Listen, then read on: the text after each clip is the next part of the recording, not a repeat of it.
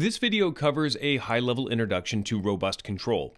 The goal is to get you up to speed with some of the terminology and to give you a better understanding of what robust control is and how it fits into the larger control field.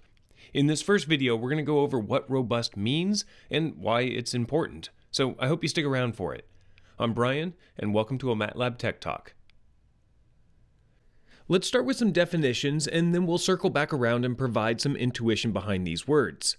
A system is robust if it's capable of meeting requirements, usually stability or performance measures, even in the presence of model or disturbance uncertainty. Basically, it's being able to say, I don't know my system perfectly or the environment it's going to operate within, but I'm confident it's going to work. And robust control theory is how we get that confidence. It's a method or an approach that we can use to design a system in a way that can handle uncertainty.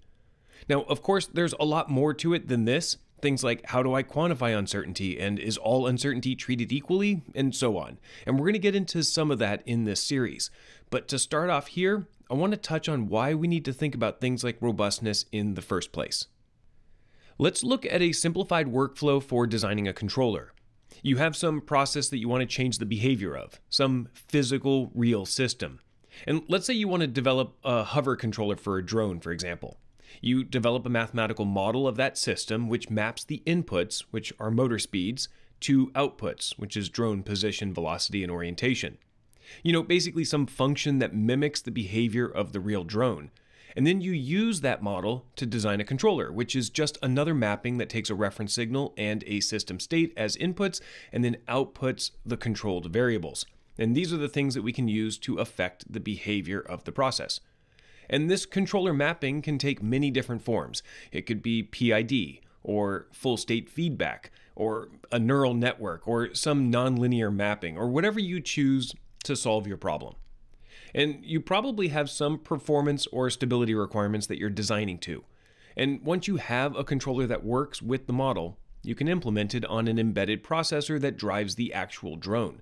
And if your model was close enough to the real system, then you have some expectation that the controller you designed will work on the real system as well.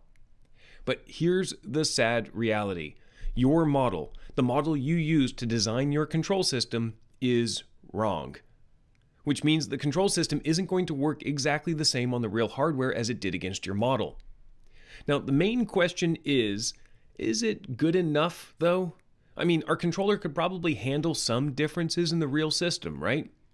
Well, before we address that, let's look at why the model is wrong in the first place. And there's lots of reasons. Real systems are extremely complex, and the input to output mapping may be poorly understood. For example, we may not understand or be able to measure certain things like high-frequency dynamics. Therefore, our model won't include them, or at the very least, they won't be accurate at these frequencies. Or we may not understand the inputs into the system very well, things like disturbances, or even the behavior of our own actuators that are driving the system.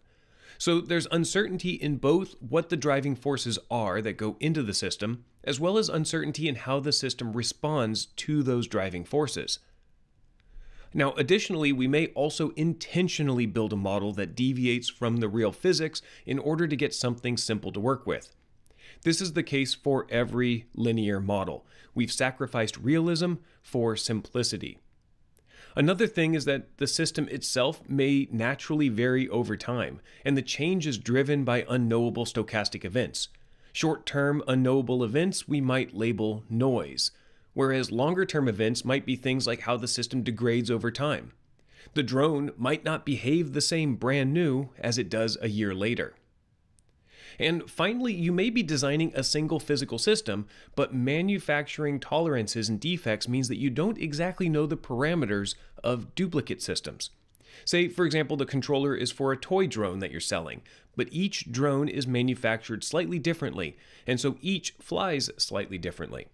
A single system model wouldn't capture the uniqueness of each of the drone variations, and therefore would have some amount of error when we use it to represent the set of all of the drones.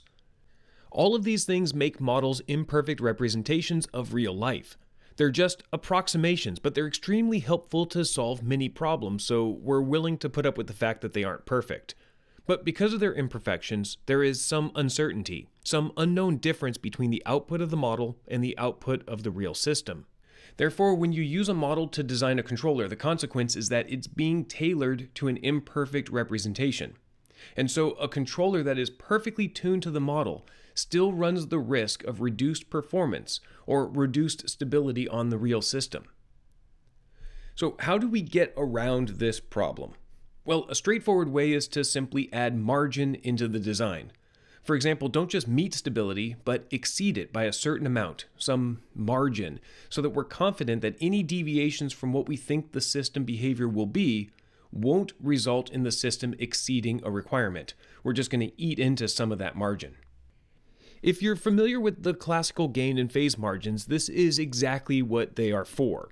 You may have a requirement that says gain margin must be more than 6 decibels, and phase margin must be greater than 45 degrees at some critical frequency or frequencies.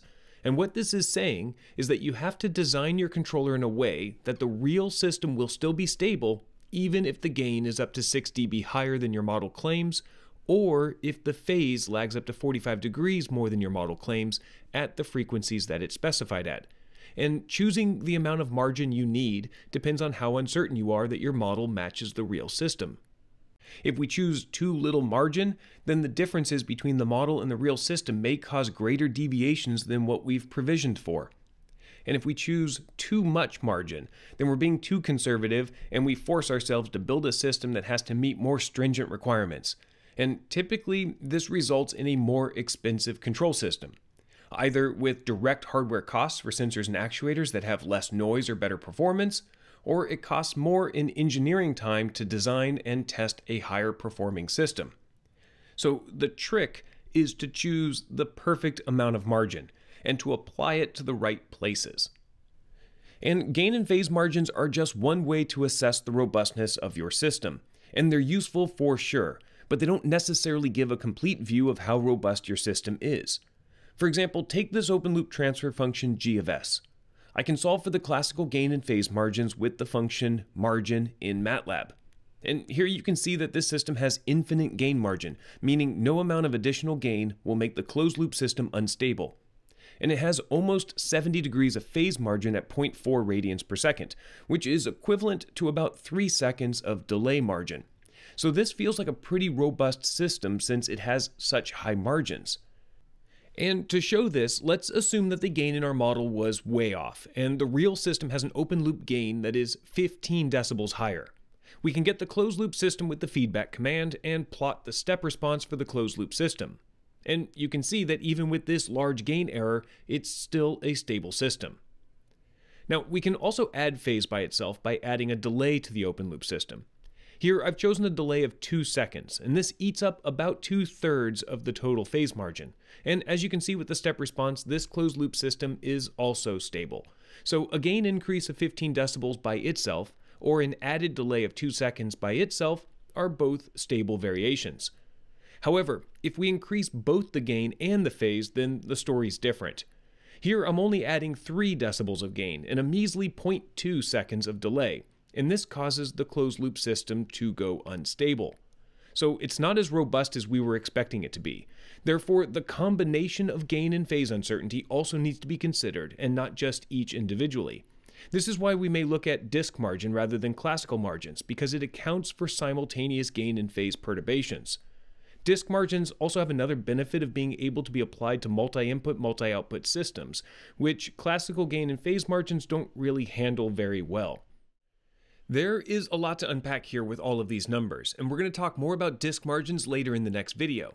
But one thing to note quickly is that this is showing that the disk gain and phase margins are only about 1.3 and 17 degrees respectively, which aligns with our experimental results. So it's much less than were reported with the classical gain and phase margins. Now, there are more methods to analyze robustness than just these two, but the general idea is the same for every method, which is figure out how much uncertainty and variation your system can handle before it no longer meets the intent. So with that in mind, we need a way to represent uncertainty. And what I mean by that is how to describe the errors in the model, or the differences between it and the real system.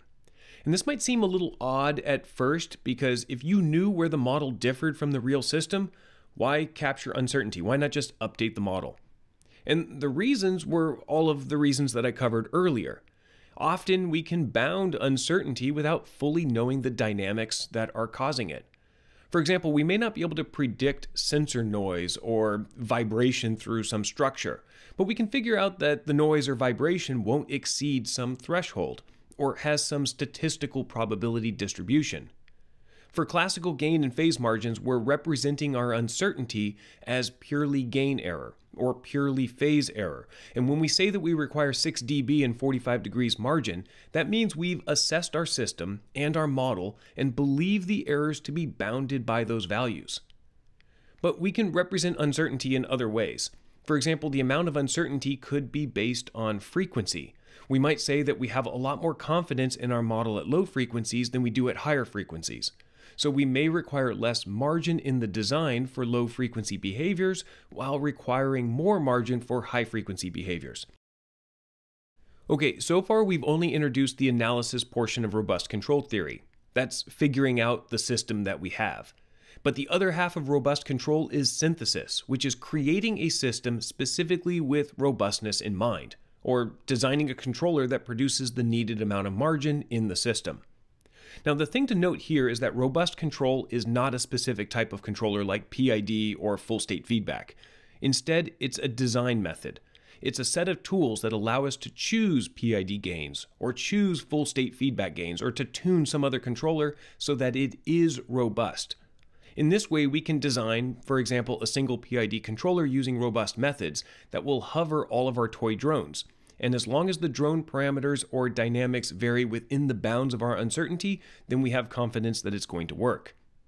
In the classical sense, loop shaping is a robust control method. We can set a specified gain or phase margin and then shape the loop by adding gains and poles and zeros until the design meets those requirements. But classical loop shaping becomes difficult for multi-input, multi-output systems, or for systems that have uncertainty that can't be bounded with simple gain or phase margin, or for systems that are highly nonlinear. Therefore, there are other robust control approaches to handle different situations, things like H-infinity loop shaping, or mu synthesis, or something else. There's a bunch of methods. But the point of all of this, though, all of robust control theory is just to address uncertainty. And the major steps involved in robust control are: 1. Understand uncertainty in your system and represent it in your model. 2. Analyze your system to see how robust it is to these uncertainties. And 3. If the system is not sufficiently robust, then make changes to the system so that it is. And loosely speaking, that's what we're going to cover over the next 3 videos, so I hope you're looking forward to it. And if you don't want to miss those videos or any other future Tech Talk videos, don't forget to subscribe to this channel. And if you want to check out my channel, Control System Lectures, I cover more control theory topics there as well. Thanks for watching, and I'll see you next time.